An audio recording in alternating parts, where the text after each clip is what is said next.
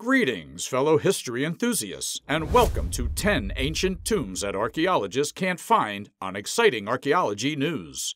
I'm delighted to have you on this thrilling journey through time as we explore the enigmatic burial sites that have left even the most skilled archaeologists scratching their heads. Join us as we unravel the mysteries surrounding these ancient tombs, each shrouded in questions that have remained unanswered for generations. These cryptic sites hold the potential to reshape our understanding of history, and today you'll be a part of our quest to reveal their hidden secrets. But before we embark on this adventure, hit that subscribe button and ring the notification bell so you never miss an episode of astounding discoveries and perplexing puzzles. Let's delve into the captivating world of these unfound ancient tombs. Deep in the annals of history, the forgotten tomb of Thutmose II remains a riddle that has perplexed even the most skilled archaeologists. Thutmose II, born to Pharaoh Thutmose I and a secondary wife named Mutnefret, faced an unusual path to the throne. To secure his rule, Thutmose II strategically decided to marry his half-sister and cousin, Hatshepsut, a prominent and influential figure in Egypt. Yet this arrangement was not solely for love. It was a cunning political move to bolster his reign. Together, they had a daughter, Neferur, but Thutmose II's only son and heir, Thutmose III, was born to Iset, one of his secondary wives. But the intrigue doesn't end there. After his death, Hatshepsut took the controversial step of erasing his name from monuments and temples. Only after her demise did her son, Thutmose III, attempt to restore his father's legacy, creating confusion in the historical record. As for Thutmose II's enduring legacy, it is further obscured by the actions of his queen, Hatshepsut. She erased his name from many monuments, making it difficult to distinguish his contributions. Only a few monuments, like the limestone gateway at Karnak, remain attributed to him. Tragically, these blocks were later repurposed by Amenhotep III as a foundation, erasing even more of Thutmose II's history. Thutmose II's story is one of intrigue and enigma. He lies in rest today, without a royal tomb or mortuary temple. His mummified remains were discovered among a cache of royal mummies at Deir el-Bahari in a state of severe deterioration. His frail body, marked by a mysterious disease, is a testament to the secrets that still linger in the dusty corridors of history. The quest for the tomb of Alexander the Great, one of history's most iconic figures, is a tantalizing enigma. His death in Babylon in 323 BCE sparked debates about his burial place. Some say he wished to rest in the Euphrates River, while others claim he died by poison. Throughout history, tantalizing theories have swirled about the location of his tomb. Some speculate it's in Sidon, Lebanon, as a stone sarcophagus adorned with his imagery was discovered there. Yet scholars debate its authenticity. The Siwa Oasis in Egypt is another contender, as Alexander wanted to be buried there. However, the evidence leans towards Alexandria as his final resting place. After his death, his heirs vied for his body, with plans to bury him in their respective kingdoms. Ptolemy, Egypt's future ruler, diverted Alexander's remains to Memphis, eventually placing them in Soma, a mausoleum in Alexandria's royal quarter. Over the centuries, legends swirled around the tomb. Some claim it was raided for riches, with Cleopatra using its gold for war. Despite over 100 documented attempts by archaeologists, the tomb's location remains elusive. The dream of discovering Alexander the Great's resting place continues to captivate the world. Vlad Dracula, also known as Vlad the Impaler, is a national hero of Romania, ruling Wallachia in the 15th century. His indomitable spirit was fueled by the quest for Wallachia's independence from the oppressive Ottoman Turks. Vlad earned his infamous moniker, the Impaler, through a gruesome method of execution, impaling his foes on spikes. The circumstances of Vlad's death are also enshrouded in uncertainty. In 1476 or 1477, he perished in battle against the Ottomans, with some sources suggesting betrayal by unfaithful boyars. The exact manner of his demise remains unclear. One account alleges a covert Turkish assassin, while another posits a case of mistaken identity by his troops. Vlad's demise culminated in his decapitation and, according to some, dismemberment. His severed head was sent to the Ottoman Sultan, with the head displayed on a high stake in Constantinople. Vlad's decapitated head, or what remained of it, supposedly found its way into local folklore. Peasant traditions tell of its discovery in the marshes of Snagov by nearby monastery monks. The ultimate resting place of Vlad Dracula remains an enigma. While popular tradition asserts his burial at the Snagov Monastery, excavations have failed to confirm this claim. Historians posit that the first church of the Kamana Monastery, established by Vlad and situated near the battlefield of his demise, may conceal his final resting place. The veil of mystery surrounding Vlad Dracula's tomb persists, leaving this historical enigma shrouded in the mists of time. Hidden within the ancient sands of Luxor's West Bank, a compelling mystery unfolds.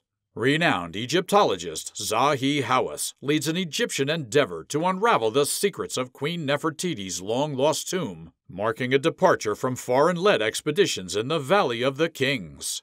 The quest for Nefertiti's final resting place has ignited passionate scholarly debates. Some speculated she might be concealed behind the walls of Tutankhamun's tomb, a theory that stirred imaginations but lacked concrete proof. Radar surveys and geophysics studies attempted to illuminate this puzzle, yet they fell short of confirmation. Hawass, a steadfast believer, points westward, suggesting that Nefertiti's enigmatic tomb resides adjacent to the grave of King Amenhotep III. This bold mission carries the promise of untangling one of history's greatest mysteries, for the discovery of Nefertiti's final sanctuary would not only rewrite the annals of Egypt, but unveil an extraordinary tale of power, intrigue, and devotion. Genghis Khan, a name that resonates through history, once ruled an empire from the Pacific to the Caspian Sea. His legacy as the founder of the Mongol Empire is unparalleled, with his conquests shaping the course of Eurasian history. The mystery begins with his death, attributed to a fall from his horse or battle wounds. In adherence to his tribe's customs, he sought a secret burial. Legends whisper that his grieving army carried his body back to Mongolia, eliminating anyone who crossed their path to conceal the route. They even sent 1,000 horses over the ground to erase any signs of their journey. Yet, in the 800 years since his passing, Genghis Khan's tomb has eluded discovery. Countless legends and theories surround its location, from diverting a river over the grave to burying it in permafrost. Historians and treasure hunters have combed through history, scrutinized landscapes, and even resorted to satellite imagery in the search. The prevailing belief is that his final resting place lies near his birthplace, in Kenti Imog, possibly close to the Onan River and the Burkhan Khaldun Mountain. Curiously, many Mongolians prefer that Genghis Khan's tomb remains undiscovered. Some believe that unveiling it would bring about the end of the world, a superstition rooted in the curse associated with the discovery of Timur's tomb. Others advocate for respect, arguing that if the tomb were meant to be found, it would bear a sign. Despite the mystery shrouding Genghis Khan's burial, his legacy endures, transcending the need to locate his tomb. King James I met a tumultuous reign marked by resentment upon ascending the throne. He had been held hostage by the English until a substantial ransom secured his release. On returning to Scotland, he levied taxes to settle his debts, further straining his popularity. He was murdered in Perth in a coup led by his uncle and close ally, Walter Stewart. King James' grand plans for Perth faded into oblivion and his court fell into disrepair. King James was laid to rest in the Charter House, a convent in Perth that he had financially supported with new taxes. This grand mausoleum was intended to be the spiritual focal point for his dynasty. However, it was later plundered and demolished during the Reformation. The church's magnificence, described in medieval texts, has since vanished, and today it lies buried beneath a car park in Leicester. Archaeological excavations and geophysical scans over the next 2 years aim to map the Charterhouse's floor plan and uncover artifacts like floor and roof tiles, paint remnants, and decorative patterns. These findings will contribute to a virtual reality reconstruction, ultimately shedding light on the ambitious designs of King James I and ideally revealing the royal tombs hidden within the church. Ankhesenamun, the enigmatic queen of ancient Egypt, has left behind a trail of mysteries. Born in a religious upheaval during her father, Akhenaten's reign, she became the great royal wife of Tutankhamun. Her life, well documented as a royal figure, is intertwined with uncertainty. While her name means her life is of Amun, her tomb's location remains a puzzle. Recent DNA testing hinted at her presence in the Valley of the Kings, sparking intrigue about the mummy's identity, found in KV-21A. Speculation surrounds her association with KV-63, a tomb near Tutankhamun's resting place, suggesting it might have been designed for Ankhesenamun.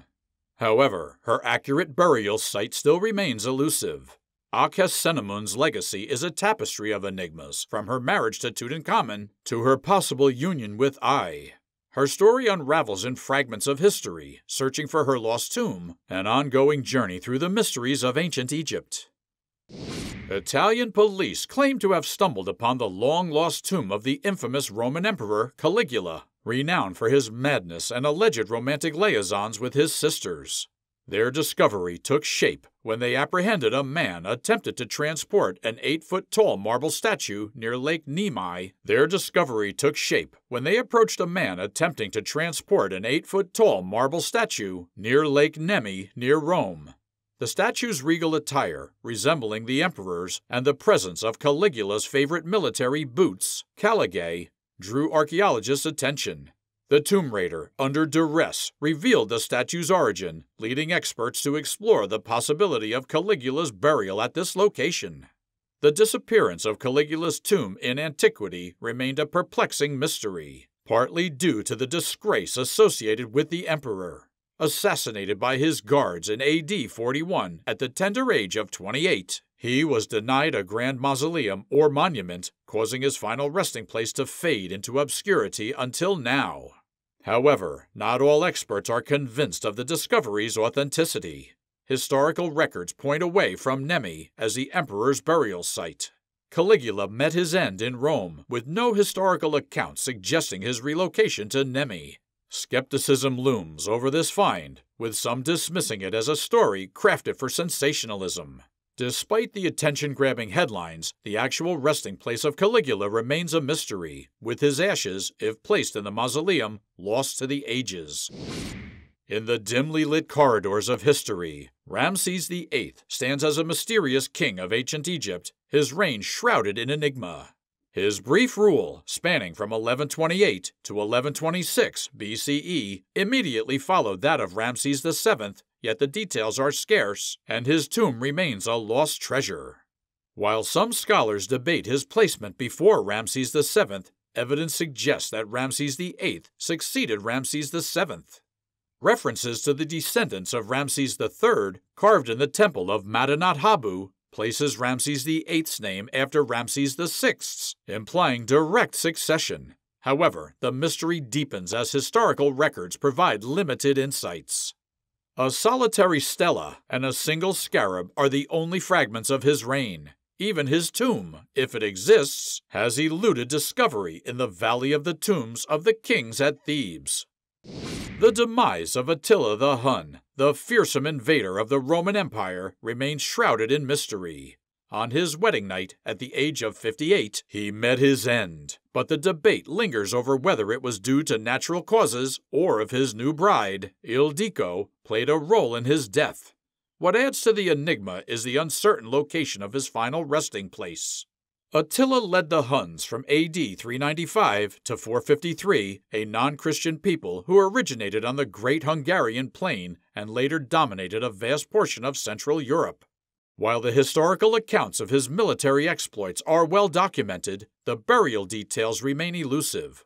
Only one written source survives regarding Attila's funeral. Jordanes, a 6th century writer, mentioned that Attila was interred in a triple coffin made of gold, silver, and iron.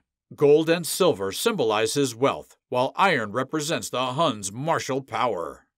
The servants who constructed the tomb were allegedly killed to safeguard its location, along with the treasures entombed with Attila. Despite the rich lore surrounding his burial, the exact location of Attila's tomb remains uncertain. Scholars speculate that it may be situated on the Hungarian puszta, known as the Great Hungarian Plain. Attila once established his headquarters on this plain, and experts believe his tomb might be nearby, possibly close to a river or even a riverbed. However, it's unclear if the tomb, if ever found, remains undisturbed, as there is a history of attempts to locate it dating back to the 13th century.